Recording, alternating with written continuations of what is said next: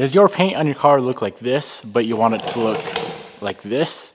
Well, my friends, today I'm gonna show you exactly how to take your crusty, nasty paint and make it brand new again. We are gonna be going through a full wet sand and polish on this here freshly painted Evo 8 to bring it to a showroom, show quality, shine and finish. We painted this car about 2 months ago and it certainly has its fair share of orange peel, runs, and dirt in the paint. Laid out here is everything that we need to get this full cut and buff done.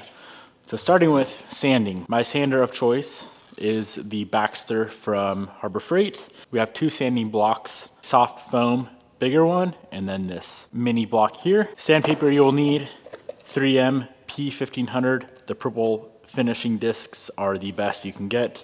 2000 grit Mirka discs, and finishing off with 3000 grit 3M Trizact foam discs. Now for polishers, we have our rotary polisher. I need to upgrade. This here is a Harbor Freight Special. And on the Harbor Freight Special, I run the white 3M foam pad with the white 3M Perfected EXAC compound. Second polisher is our Rupes Bigfoot. And on the Rupes Bigfoot for a lighter color car, all we're gonna need is the yellow fine polishing foam pad from Rupes and the Rupes fine polishing compound. You're also gonna need a bit of tape. I prefer the orange tape, some isopropyl alcohol, this is 70%, a big old bag of microfiber towels.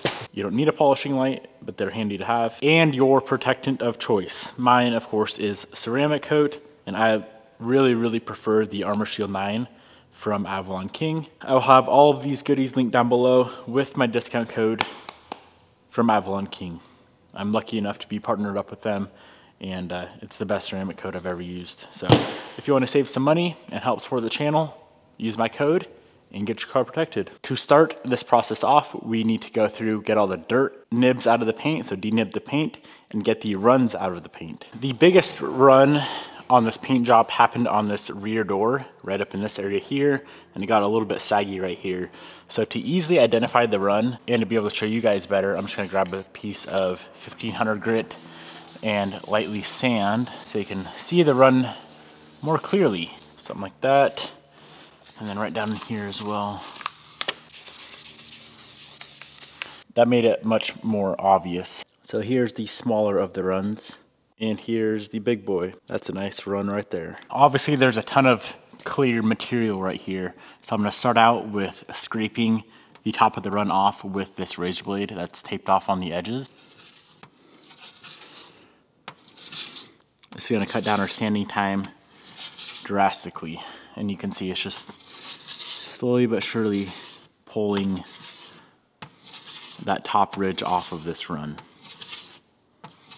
And you want to tape the edges so the edges aren't digging in to your door.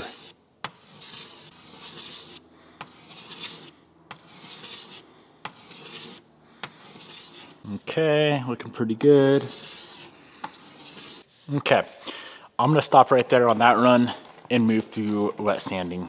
There is multiple different ways of removing runs out of your paint job, but this is what I was taught to do, and it seems to work well. You can go more aggressive, but I am going to stick with the most aggressive grit touching this car is gonna be 1500. I know some people start with 1000, but I put a little bit of extra love with the sandpaper. So I got this stiff block here. You can use a mixing stick as well to sand out the run, or a block. As soon as this dries off, you'll be able to tell if the run is completely gone, because if it's not, there'll be little shiny areas where the low spots are. But if it's all nice and flat, that means your run is gone. And it is looking absolutely beautiful. Okay, that run is completely taken care of. Looks tremendous. I don't think that can look any more flat. Let's move on to this run right here. Same concept, only difference is I am going to tape off the edges of both doors, because I do not want to burn the edges when I'm sanding. Scrape off the top with the blade.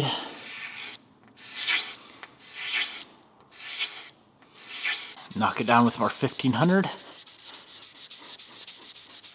And just like that, that run as well is taken care of. Last run to take care of are these two right here that came down from the light.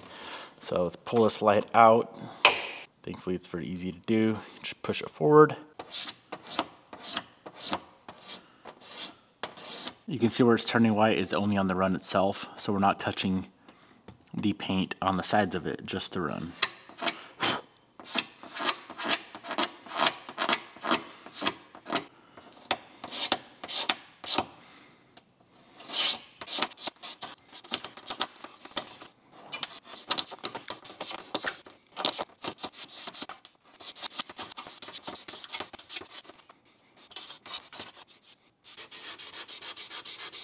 I'm gonna throw just a little bit of a polish on this one right here, just to make sure that we did good work. Now, of course, this is not the finished product, but you can very clearly see that the run is completely gone. With all of the runs out of the paint, we're gonna move on to getting all of the dirt out of the paint. Here's what I'm gonna use. I have this mini block right here. I'm gonna wrap my 1500 grit around it and simply wet sand out the dirt. This is very important because if you move on to wet sanding the car with a DA, any of those pieces of dirt get caught in your paper and then it swirls around. It creates what are called pigtails. And if you've wet sanded and polished the car before, you know that chasing pigtails can be an absolute nightmare. So a good way to avoid that is get all of the dirt out of the paint before you touch it with a DA. Here's a good example. See that piece of dirt right there? That piece of dirt getting caught in the DA would cause all sorts of pigtails. Couple seconds of sanding, piece of dirt is gone, and we're good to go. Now with all of the dirt removed from the paint, we can go ahead and start wet sanding and polishing. Before I do that, there are a few pieces that I do want to remove. I'm going to remove the wing, the rear spoiler. Gonna go ahead and pull off the side mirrors just so we can get underneath nicely flat and polished. Of course, the side markers are gonna come off. And if I wanna get crazy, we could pull off the window moldings. And even if we really wanted to get crazy, pull off the door handles as well. If the door handles were easy to remove, I would pull them, but you do have to pull the door panel off and pull the whole entire door apart to get these handles off. So I'll probably leave these guys on. One screw, one wiring connector, and 3 nuts. Side mirrors are removed.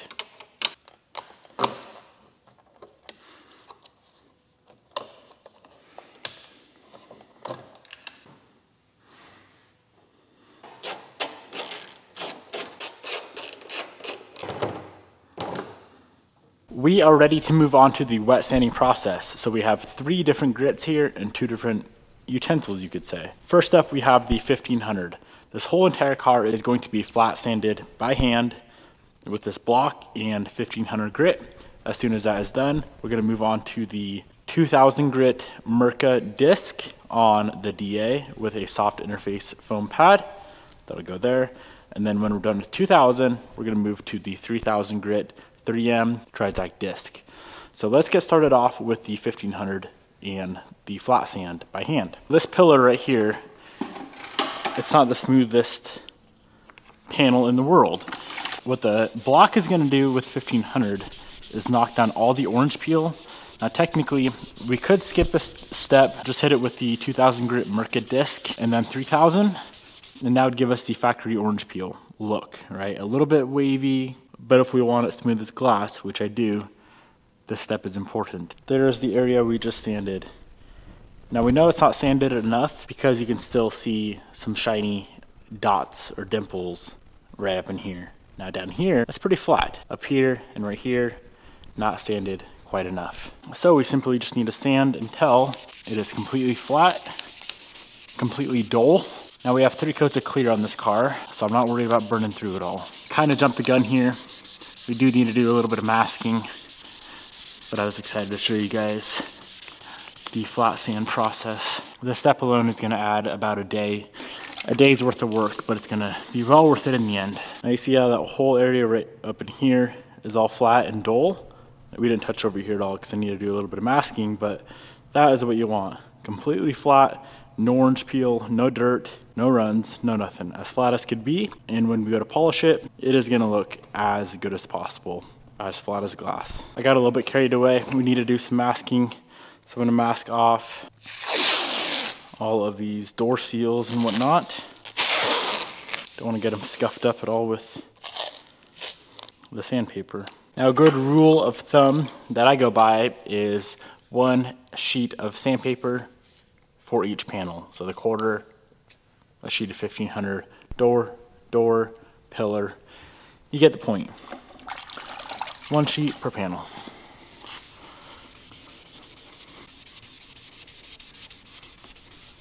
Now I do like to stay away from the edges. You can go ahead and tape them off. We'll be taping later with the DA, the edges. By hand, you don't really need to tape them off. You can just stay away from them.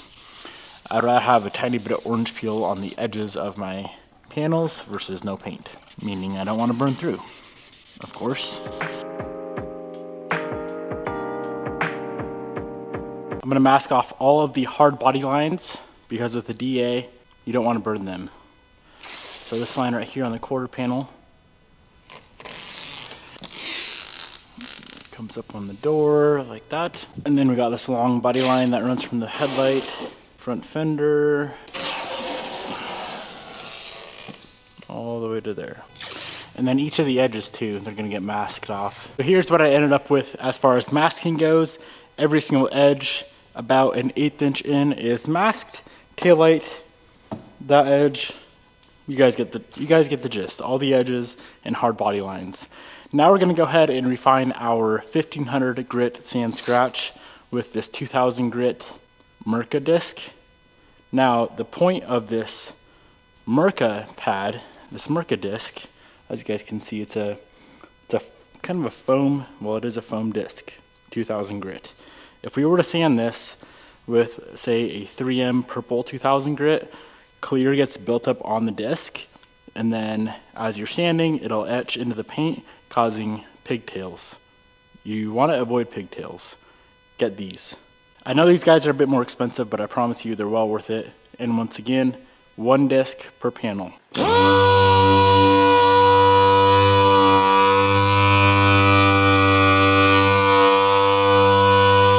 So this whole entire side is now sanded down with 2000 grit. We can go ahead and pull the tape on all of the edges, and we are ready to knock it down to 3000 grit. 3000 grit is such a fine grit that the chances of sanding through on the edge is very, very slim. Is it possible? Anything is possible, but it's highly, highly unlikely. Now I am still gonna leave the taillight taped off, the door handles, the trims, and the headlight taped off. With each grit, a good rule of thumb is double the time. So say if we spent 5 minutes on this fender with the 2000 grit, I'll aim to spend around 10 minutes with the 3000 grit. We really want to get that sand scratch refined as much as possible before we put a polisher on this paint. Make sure it's nice and clean.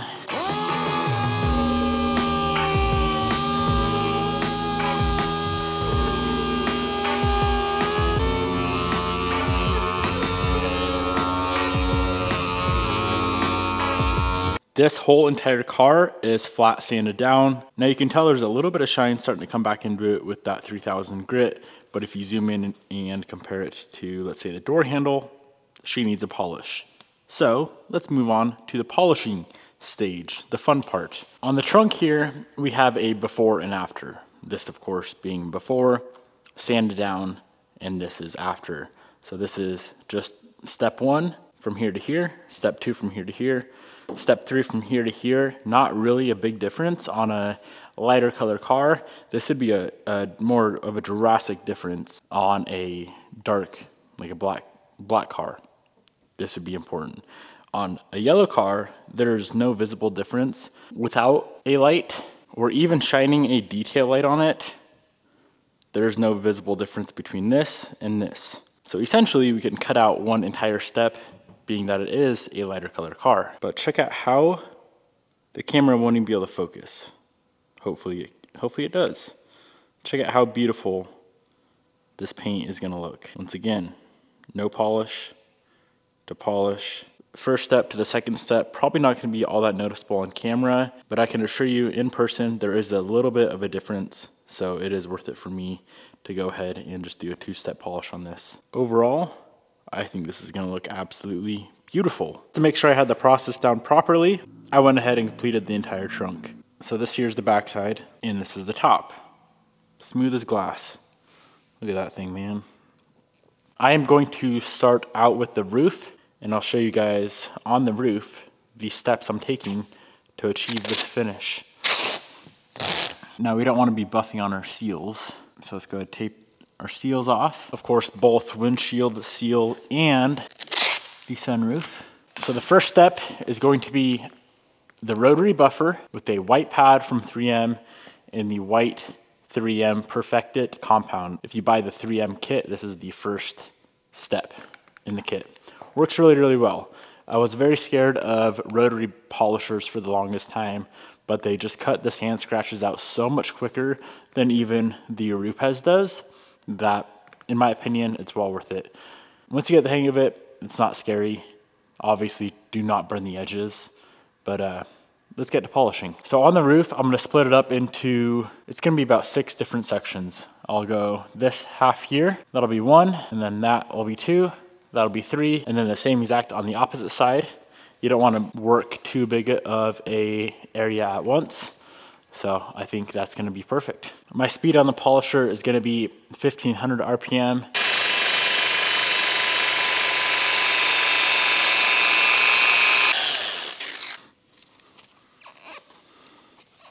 So that already looks absolutely beautiful, but I know it can look better. Let's hit it one more time.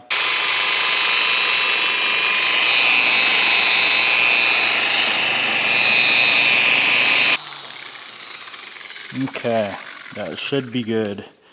For this front section, make sure all the edges look good. The entire roof is completed with the first step, and now we're ready for the second step. The second and final step to polishing this beautiful yellow Evo is going to be the Rupes yellow compound, the Rupes yellow, they call it the DA fine polishing pad, on, of course, the Rupes polisher. Now don't forget to blow out your pads. Every 2 passes is what I do, something like that.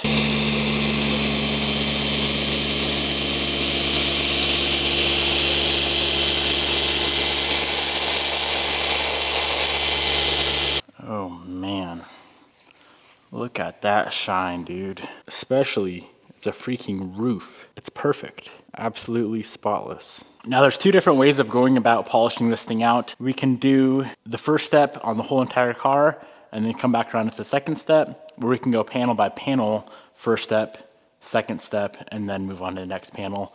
What I think I'm gonna do is just finish out each panel completely before moving on to the next panel. And of course I wanted to start off with the roof, just so in case the cord hits the car at all, it doesn't scuff the paint or do anything funny like that. Let's get this thing finished up, man.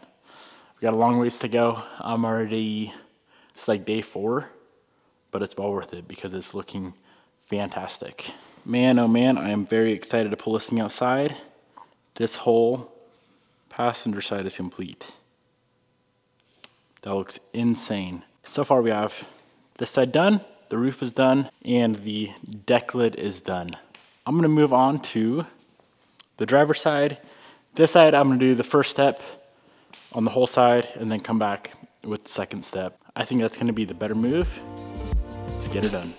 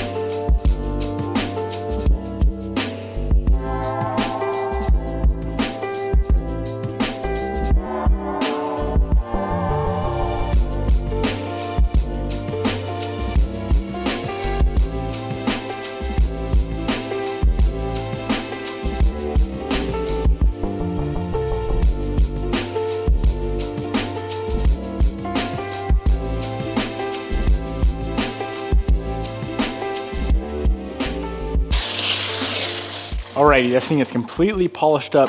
Every square millimeter of this paint is polished. I'm gonna go ahead and get it fully cleaned up, pull it outside for one last look, and if everything looks good, which I'm confident it will, we can go ahead and get it ceramic coated.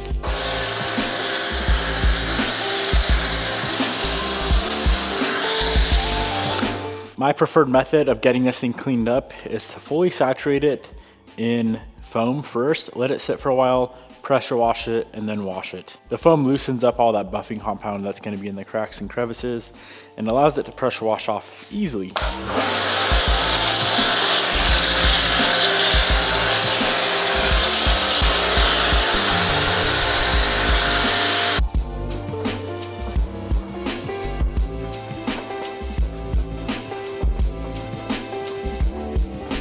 All right guys, we got it outside for the first time.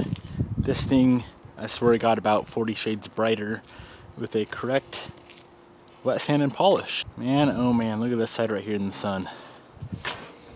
Nice thing about yellow is if there were any swirls or anything weird going on, it would be hidden because it's such a bright color, which makes it difficult and easier at the same time, if that makes sense. It's super nice looking down the side of this thing now, not seeing all that orange peel going on. Flat as could freaking be, man.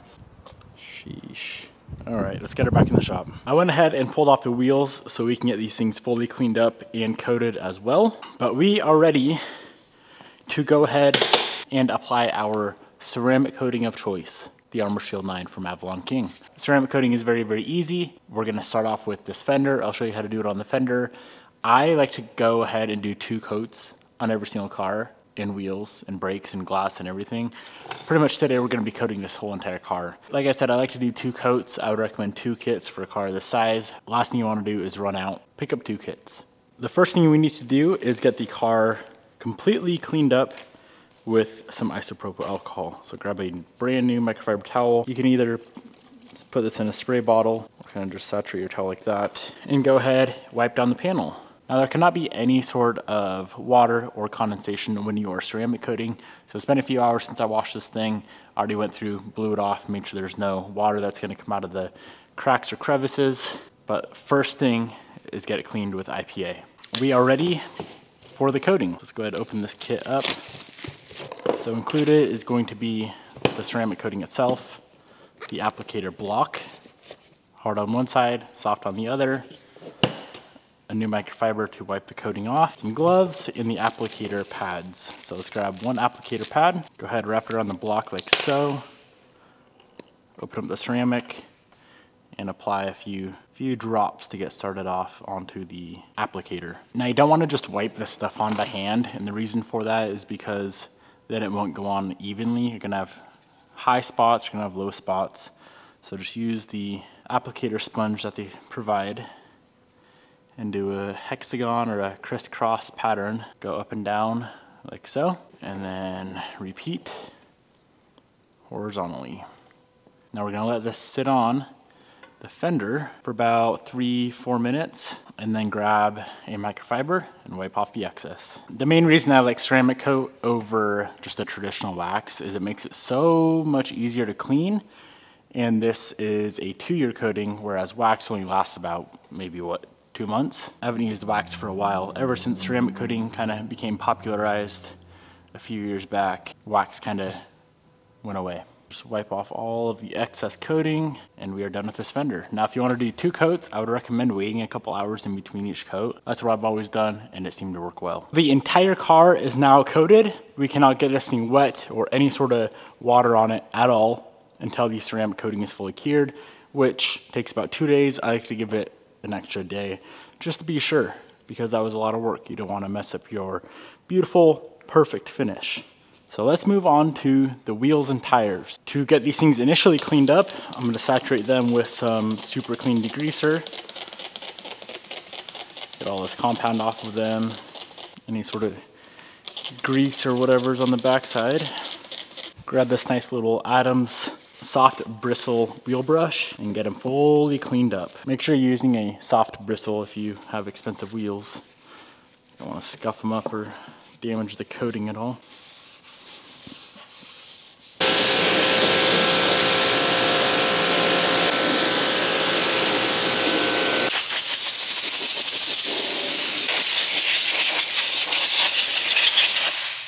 Same concept as the car.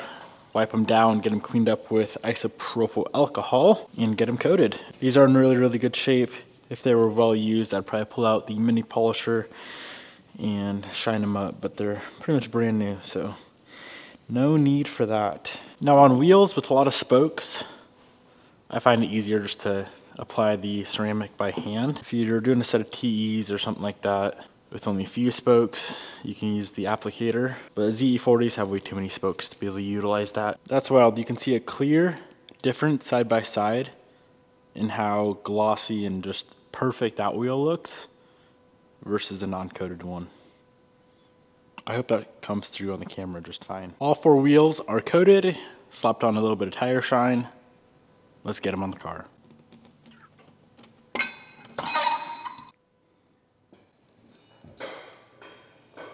Well, here she is, my friends, in all of her glory, all finished up, nice and clean, and looking better than freaking brand new.